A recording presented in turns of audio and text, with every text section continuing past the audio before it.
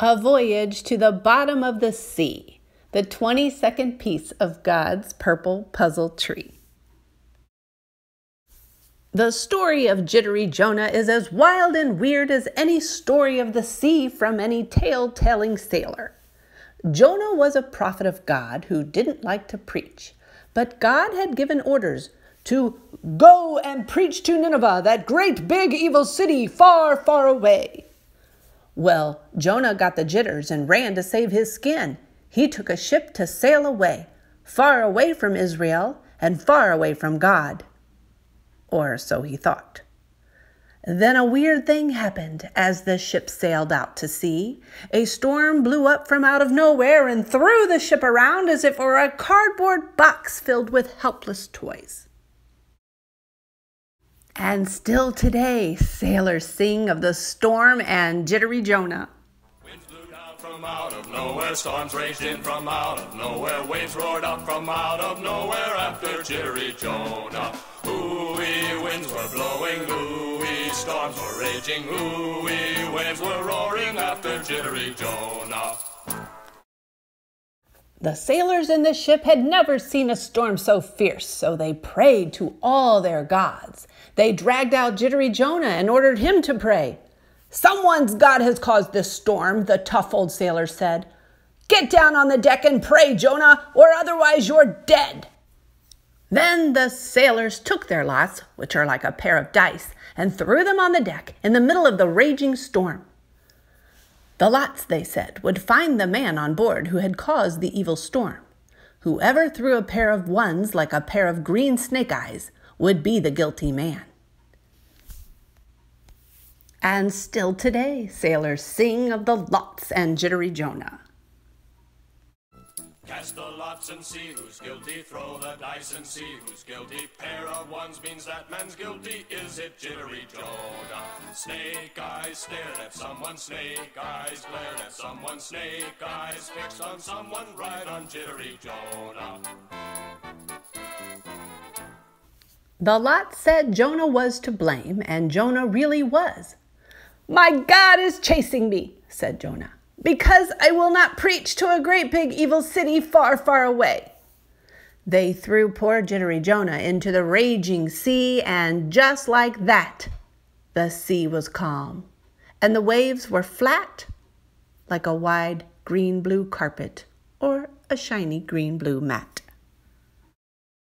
Then a strange thing happened as all the sailors watched. A big and monstrous fish came roaring from the deep, and still today, sailors sing of the fish and Jittery Jonah.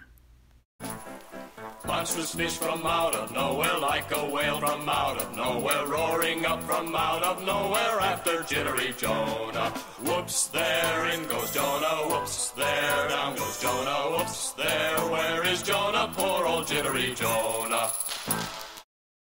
What makes the story very strange is that Jonah didn't drown at all. For 3 days he swam around in piles of electric eels the monstrous fish had swallowed. And while he was stuck in the midst of that muck, Jonah asked the Lord to stop his slopping around. Then a weird thing happened that almost makes us faint. That big and monstrous fish belched and burped and bellowed because of Jittery Jonah. And still today, sailors sing of the fish and Jittery Jonah. Monstrous fish with pains in his stomach, like a whale with pains in his stomach, roared and stormed with pains in his stomach, pains from Jittery Jonah. Whoops, there, up comes Jonah, whoops, there, out comes Jonah, whoops, there, look at Jonah, messy Jittery Jonah. The fish threw poor old Jonah up high above the shore. Jonah sat upon the sand and smelled like rotten fish. Then God said to Jonah, Go and preach to Nineveh, that great big evil city, then this time don't say no." So Jonah went and preached to that great big evil city. Jonah made it very plain that God was coming very soon to burn that city down. Then a strange thing happened that no one can explain.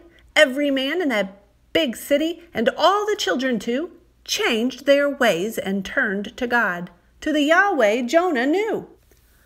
Jonah sat outside the town high upon a hill, waiting for his God to come and burn that city down. He sat for hours in the hot, hot sun, but Yahweh didn't come. Then a weird thing happened right where Jonah sat.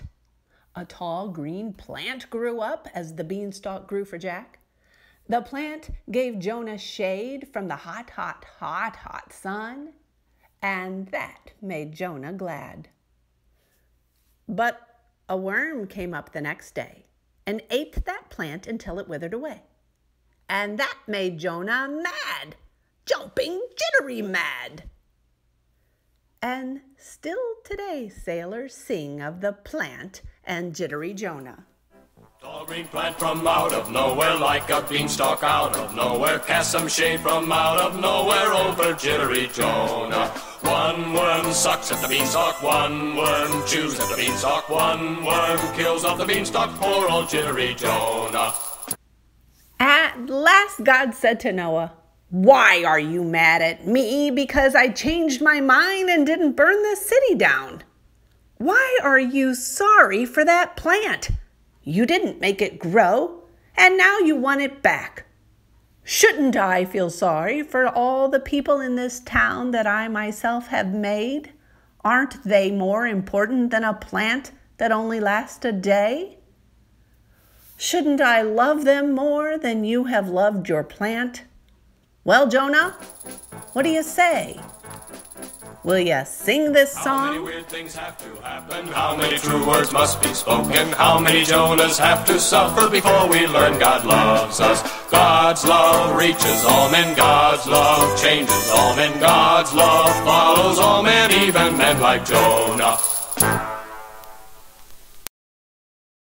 Boys and girls, this retold story of Jonah, written by Norman Habel, is also a true story written in the Bible, in the Book of Jonah. I encourage you to go read that. I love you all, and thanks for watching.